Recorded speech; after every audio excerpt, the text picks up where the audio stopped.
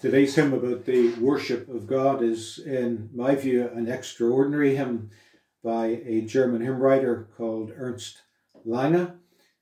He lived in the 17th and 18th century and was a judge. And he wrote most of his hymns during a time of a great plague in the part of Germany he lived in. And as a thanksgiving to God for how he was preserved during the plague, he wrote 61 hymns, one for each year of his life. And this hymn is one about the attributes of God, his perfections, his eternity, his greatness, his creative power, his sovereignty and government, his infinity. It just heaps up attributes of God that are all attributes that inspire worship as we meditate upon them and view them. It has this wonderful line. It says, "When you, infinite God, I set by faith before my ravished eye." In other words, he takes what God's word says about himself, and by faith and the grace of the Holy Spirit, he sets it before the eyes of his soul. He says his eye is ravished by the sight of God's attributes. And in worship, that's really what worship is about. It's taking each attribute of God and by faith setting it before the eye of faith, meditating on it until we are lost in wonder, love and praise. It's a longer hymn, and so I'm just going to go straight into it.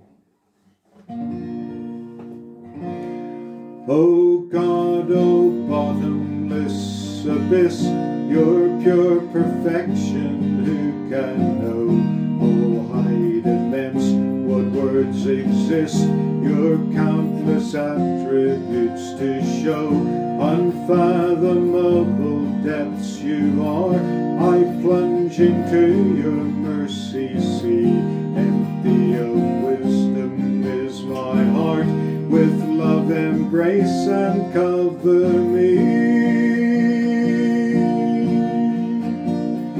Eternity your fountain is, which like you no beginning you were when time began his race, or shone the stars in heaven's blue. When you, infinite God, I set by faith before my ravished eye, my weakness bends beneath the weight of glory and thy speechless light. Greatness unspeakable, divine, greatness whose undiminished ray, when this brief world is gone, shall shine when earth and heaven flee away. Unchangeable, all perfect Lord, essential life's unbounded sea. What lives and moves lives by your word, and by your word it came to be. Your hands and your creative skill establish nature's complex chain, or emptiness and darkness still would hold its universal reign. What things in earth or sea or sky present themselves to human thought, or that escape our searching eye, by you was to perfection brought.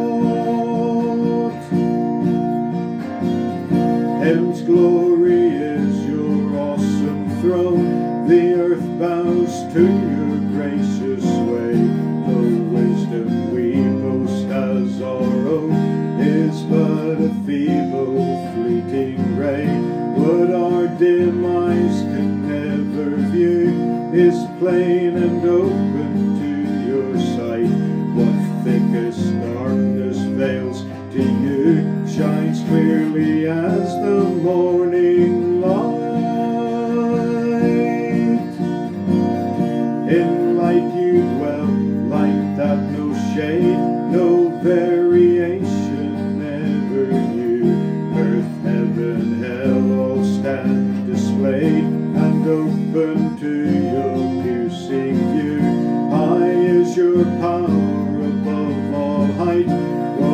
every